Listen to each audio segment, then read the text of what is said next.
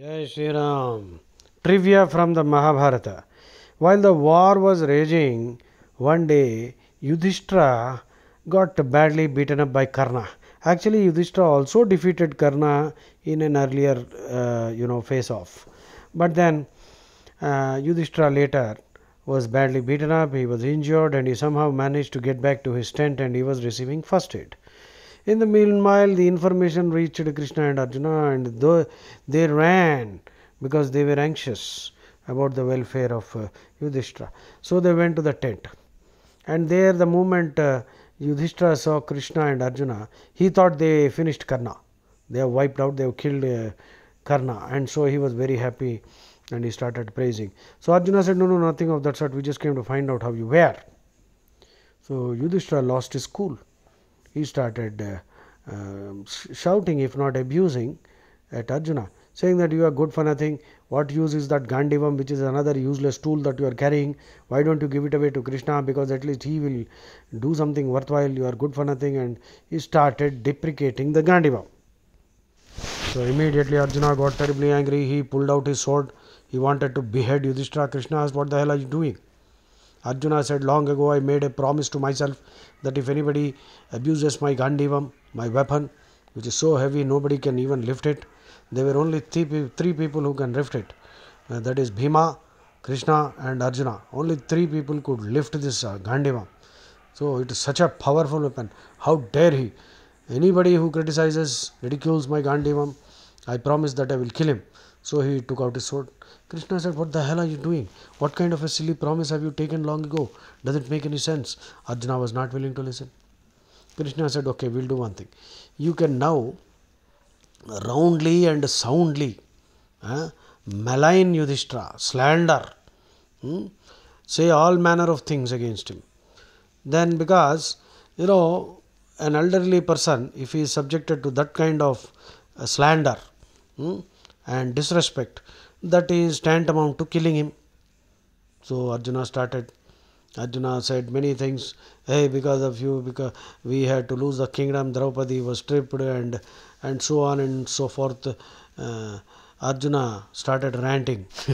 And after he finished the rant, he said, Okay, now I feel like killing myself. Krishna said, Why? Because he said, Yudhishthira is like my father, he is equivalent to my father. And after abusing him so strongly, vituperating against him, I don't feel the desire to live anymore. This is a heinous crime I have committed. So I got to kill myself. So he took out the sword again. Krishna said, Hey, listen, wait a minute. Don't get excited. This is the problem, with most people these days. Get excited and in the heat of the moment they say many things, they promise many things. In the heat of the moment, when you are emotional, don't say anything. No compliment, no praise, nothing. Just keep quiet. Don't make any promises anyway. Compliments are all right.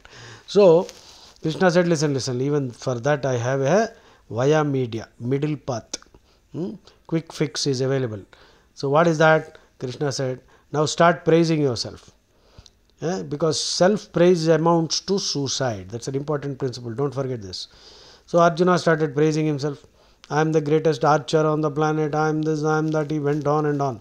And after he got fully exhausted, he had 10 names and he ranted out all those names. And he felt, I am the greatest archer. I am so powerful and everything.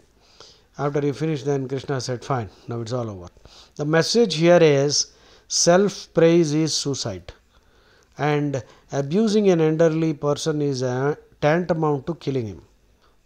So please be careful, never indulge in these activities. Sometimes elderly people have to be told politely what the truth is, but there is no need to be abusive, no need to use expletives. Okay, so this is the interesting incident.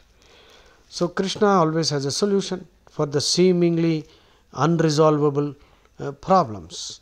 So trust on Krishna, read the Gita, live by the Gita, and keep narrating these stories with your own masala. Add some more masala to it. Jayesa harikate cha godi, uthe nich navi avadi. Samartha Ramdas said, every time you deliver a pravachan, kathavachak if you are, raconteur if you are, and if you have a chance to edify people with your speech and deliver a sermon, Always tell them nice stories from the Puranas. Augment the stories with your own masala, no harm. But don't deviate from the central truths of the Vedas or the Gita. So that is a simple kind of concession, suggestion to ensure that you are ever creative and your sermons don't become boring repetitions, so that you don't become like a tape recorder who is going on and on. Jai Shri Ram.